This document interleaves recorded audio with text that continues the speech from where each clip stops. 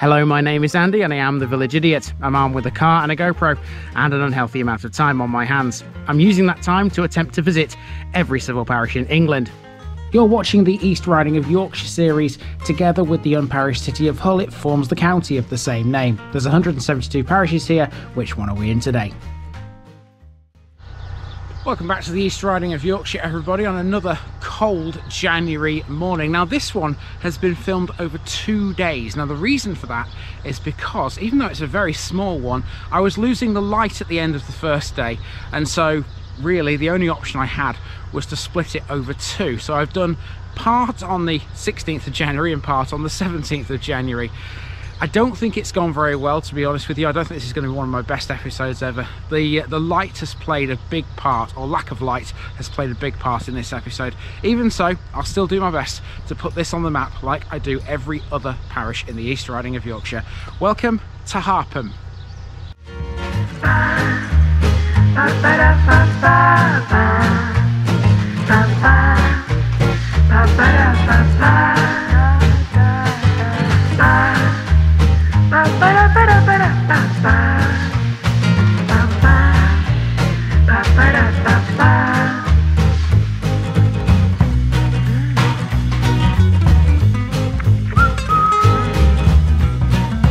Here's my disclaimer for people who may be watching me for the first time. I say things as I would in my native accent and dialect. As a result, I may not pronounce things in the same way as the locals do. Remember, I'm a visitor. It's impossible to know everything.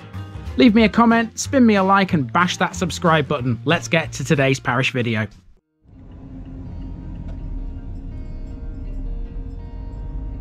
Harpham, village of the Harp. This week in the East Riding, we're in the village of the Harp, or the village where the harp is played. That's why it's literally called Harpham. It's a parish which contains 3 settlements: Harpham village itself, Lowthorpe, which we briefly saw the beginning of last week as we left Kelk behind, and the tiny village of Ruston Parva on a hill off the A614. It's all set in a slice of lovely countryside between Driffield and Bridlington. This small, peaceful parish has a rich history, and it's heavily associated with the St Quintin family, who lend their name to several landmarks. Harpham also has 2 ancient wells, both of which can be considered famous for different reasons. All 3 villages have a church, so I hope you like those. They're a major feature here. Now, before we get going, I need to say this. People don't seem to realise that I haven't got an infinite amount of time to film these videos. In Harpham itself, I was trying to make up for time I lost on the previous day, thanks to a delay on the road, which meant filming some of this episode really early in the morning in terribly low light. I've got to be totally honest with you, I seriously considered throwing this one in the bin completely after putting it all together initially, but with a bit of luck, I may just have rescued it. Fingers crossed. Let's see, shall we?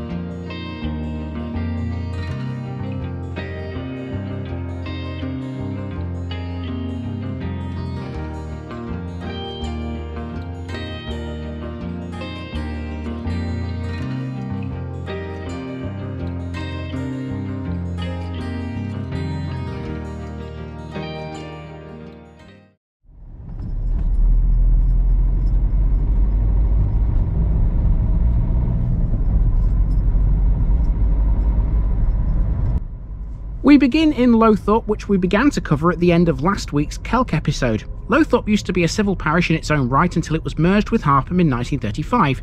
It doesn't have a lot as villages go. It's primarily residential, having as it does a population of around 100 people.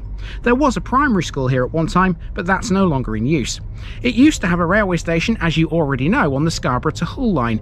It was opened in 1846 by the York and North Midland Railway before closing in January 1970. The line is still active, and we'll be working our way along it in the next few episodes. Perhaps the most important building of all in Lowthorpe is its church, although the casual passerby might not even know it has one.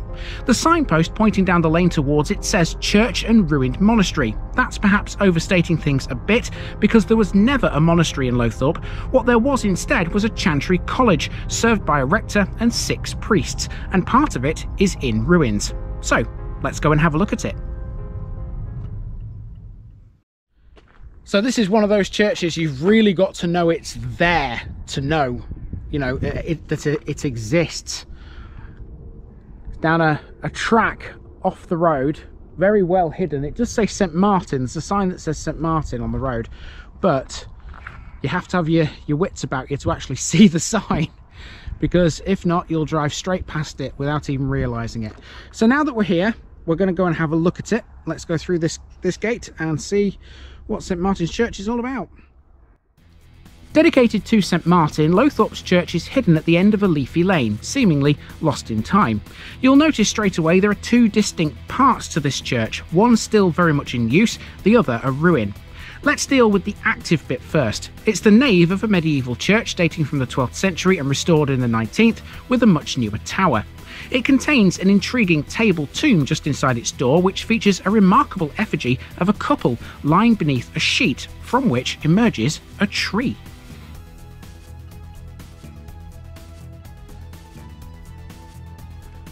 St Martin's former chancel, a roofless ruin, is open to the elements.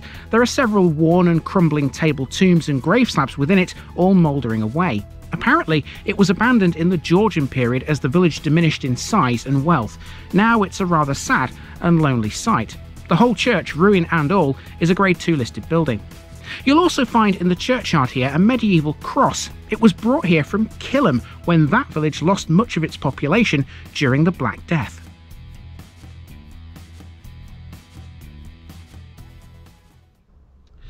Okay, so between last week's Kelk episode and this one, that's Lowthorpe completely covered. It's a strange place, kind of split between two parishes, but there you go. Now, there's another settlement within Harpham that's not actually Harpham, and that would be Ruston Parva, and that's got a church of its own as well. Let's head up there and see what that one's about.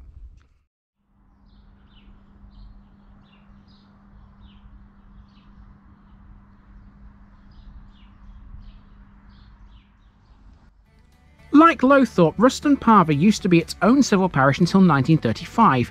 It too was merged with Harpham to give us the modern boundaries. Its name literally means little farm where the rushes grow. Fun fact, Leeds-based band the Kaiser Chiefs originally named themselves Ruston Parva after this very village. It has its own church, and again, like Lowthorpe, it's well out of the way. It sits on a hill high above the main village. To get to it, you have to pass first through a private drive and then up this narrow path. Take care, it's bumpy underfoot. A former medieval chapel once occupied this site, but the small church here today is Grade 2 listed and dedicated to St Nicholas. It was built in the Norman style in 1832 from ashlar and yellow brick, and it has a tower supported inside by cast iron pillars. Also inside there's a two-deck pulpit and box pews, both of which also probably date from 1832. There's also a restored Romanesque cylindrical font. St Nicholas's church belongs to the Burton Agnes benefice, together with the buildings at Lowthorpe, Harpham, and of course, Burton Agnes itself. In the main, the rest of Ruston Parva is residential, barring the odd business. In the Domesday Book, Ruston Parva was recorded as Roriston, and the lordship of the manor was held by the canons of the Church of St John of Beverley. Keep that in mind, because that fact will become important in Harpham itself.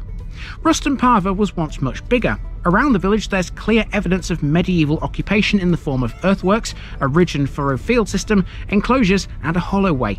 In 1968, ditch remains of a moat were discovered at the southern end of the village, which are believed to have once been part of a manor house. Let's make for Harpham via the A614 now, which passes Ruston Parva around half a mile away to the south. Between the two is a picnic site, Bracy Bridge, which occupies a loop on the former route of the road before it was straightened. If you stop here, there's often an excellent little mobile food van, which has, according to one online review, the best sandwiches ever. There are also some nice circular walks you can take from this spot too.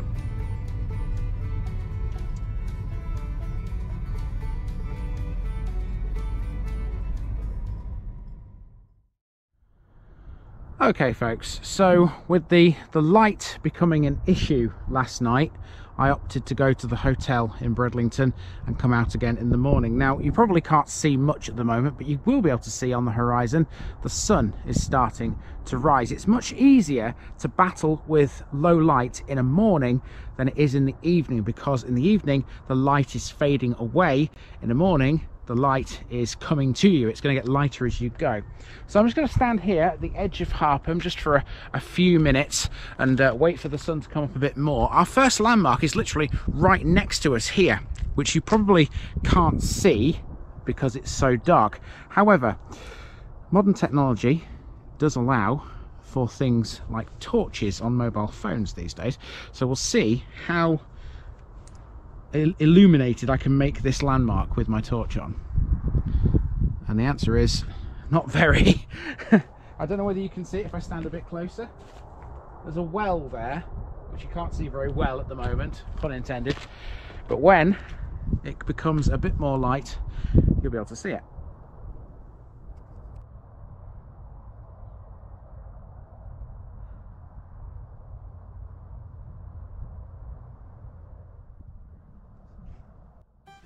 Using the torch on my phone, I was able to film the first of the two ancient wells in Harpham. This one is associated with St John of Beverley, who was born in Harpham in 640 AD. The well is said to have magically sprung forth from the ground when he struck the ground with his staff.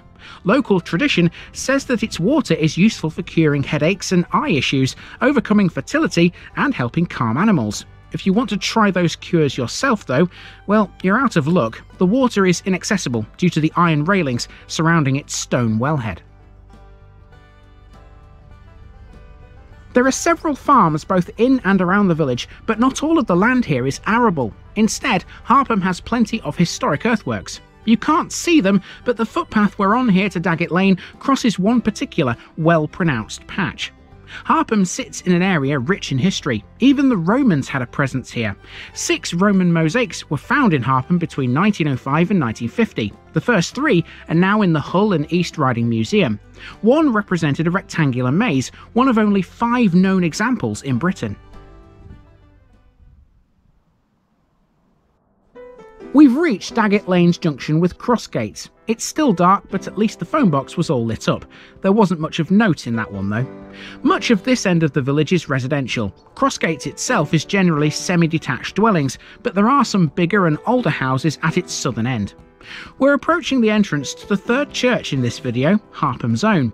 Given he was born here and the history connecting him to the well, this is dedicated to St John of Beverley. It really couldn't be to anyone else, could it?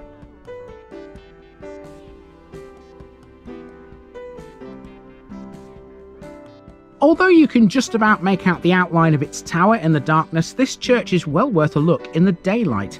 It was built by Sir William St Quintin in the 14th century and contains some very fine memorials to members of the family, including an excellent pair of medieval brasses hidden under floor mats in the north chapel. The churchyard, in comparison, is quite modest and a bit creepy in the dark. Next, we're going to follow a path which runs alongside the churchyard towards the eastern end of the village, and on the way it passes a small sports club.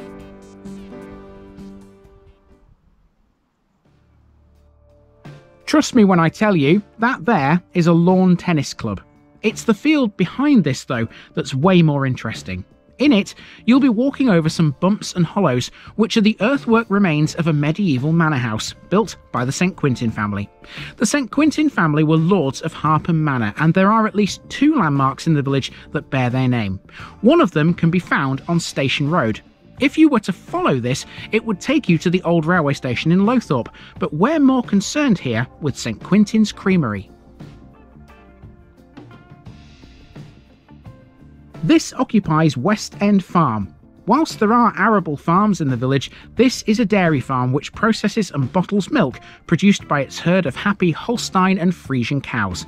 They offer 100% fresh local milk and cream straight off the farm too. You can't beat it when it's fresh. Back the other way now, our next landmark is also on Station Road, Harpham and Lowthorpe Village Hall. This was built in 1933 and quickly established itself as a community hub thanks to the local Women's Institute. It's hosted loads of events in its time, including an annual produce show.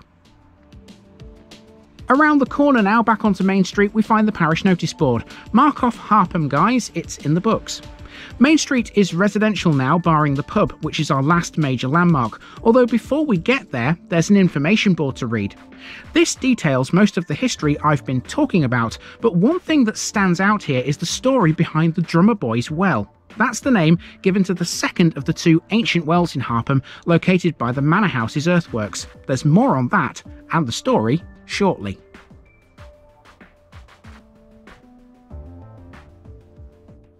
Here's the pub. This is the St Quintin Arms. According to its website, this was originally a 13th century coaching inn. I'm a bit dubious of that because the UK's oldest coaching inn, located in Midhurst, is 15th century. Either way, it's also a B&B, so if you fancy a night away in Harpham, this is your go-to place. And after all, why wouldn't you? It's a village loaded with things to see and do, and it's peaceful to boot. You can reach all of it by way of a bus too if you need to. Harpham is served by the number 121, but you have to catch it at Bracy Bridge, not here. Okay, so we've reached the end of the walk here on Butt Bulk, which runs up to the A614 towards Burton Agnes. Our last landmark, as you can see here, is either an old school or an old chapel, not quite sure which. I can tell by the architecture it's probably an old school, but maybe you Harpham locals can fill me in on that one. It's very, very difficult walking around in the low light trying to film a village, but with 4 more to film today, I didn't really have any other option. I had to come out and do it this early in the morning. Hopefully, fingers crossed, it's going to be okay when I put it all together. You'll have seen whether it's okay or not. There's a lot to be said for daylight. It's vastly underrated. Now, before we leave Harpham, we have to tell the story of the other well and how it got its name. It's called the Drummer Boys Well because local legend tells of how a drummer boy met his death by drowning in it, but there are 2 theories as to how this tragic death happened. The first relates to William the Conqueror, who promised to grant the manor of Harpham to whoever reached it first. The quickest to arrive was a drummer boy, but close behind was a member of the St Quintin family, anxious to claim the land for himself. He's said to have thrown the boy down the well, where he died by drowning. The second, kinder version, says the St Quintin lord of the manor was watching an archery tournament in the field when he accidentally jostled a drummer boy who lost his balance and fell into the well. Which tale is true? Well, we'll never know, so you can take your pick. Either way, a boy drowned in the well, and ever since, the sound of drumming can be heard emerging from it whenever the head of the St Quintin family is about to die. What a great tale. And let me know, Harpham folks, have you ever heard drumming from the Drummer Boys Well? And that's that, folks. Harpham Parish is in the books, and I truly hope that the lack of light hasn't completely ruined it. If anything, you can use this video to your advantage. I've given you the perfect excuse to go and visit Harpham in the broad daylight and see what I couldn't. In fact, if you do, send me some pictures. I'd love to see your efforts.